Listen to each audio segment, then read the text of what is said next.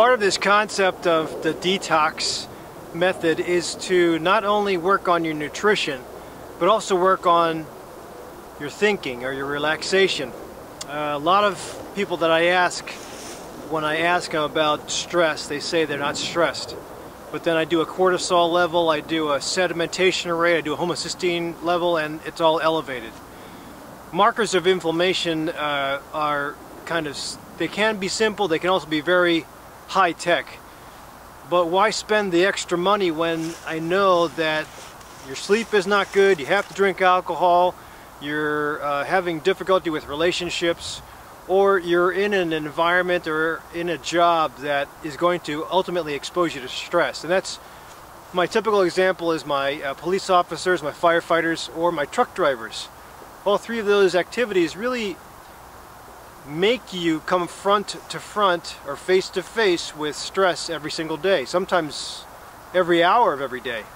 So the concept is, even though you might do your job great, the human experience is to have or manifest a reaction to that stressor.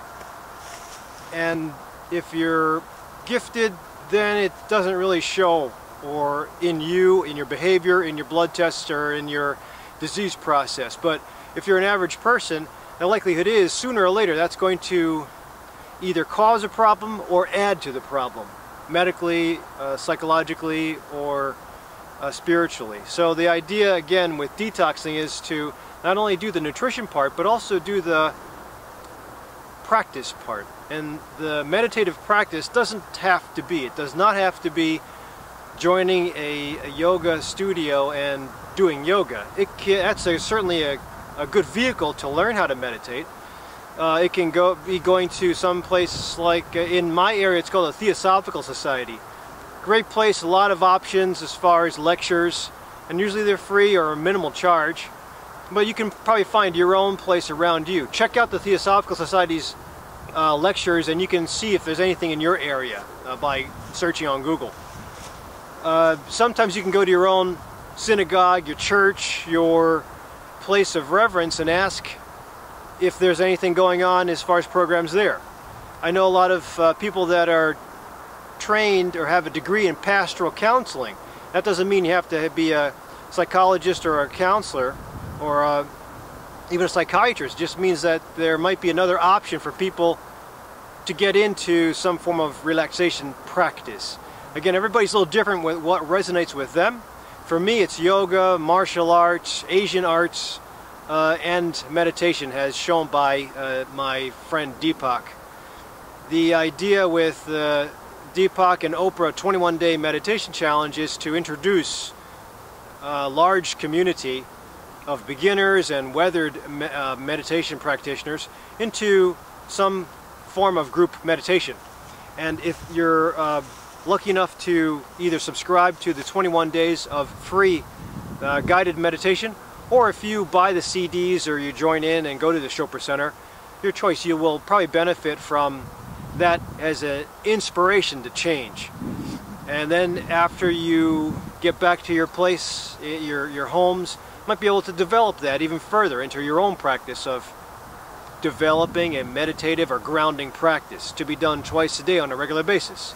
Just as important as nutrition changes, just as important as changing your activity level, or even developing an activity of some sort.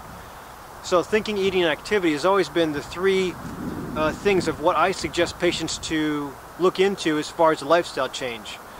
It's not just getting into detox, losing weight, being able to poop easily. It's also being able to tolerate the stressors as they come in the season, the stressors as they come every day, or the stressors as they come with the change in your decade of life. There are different challenges that everybody encounters, and some people are well built to problem solve during a challenge. Some people don't have the coping skills to do that.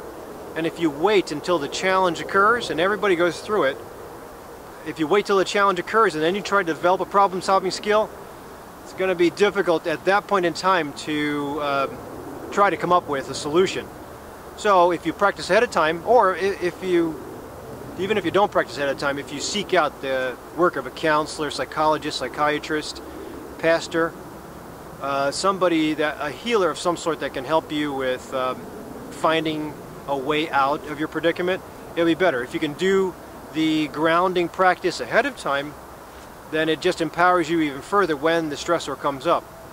If you're lucky enough and you don't ever in 90 years have a stressor that comes up, well, good for you. But the likelihood is, with the community I've seen in the United States, whichever state I've been to, whichever groups I've been encountered with, there's always going to be some form of challenge that occurs to the human mind, body, and again, if you're built for the challenge, well, the only way to prepare for it is to get built for it.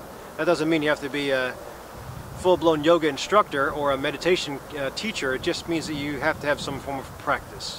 What better way to do that than to initiate it when you go through this detox?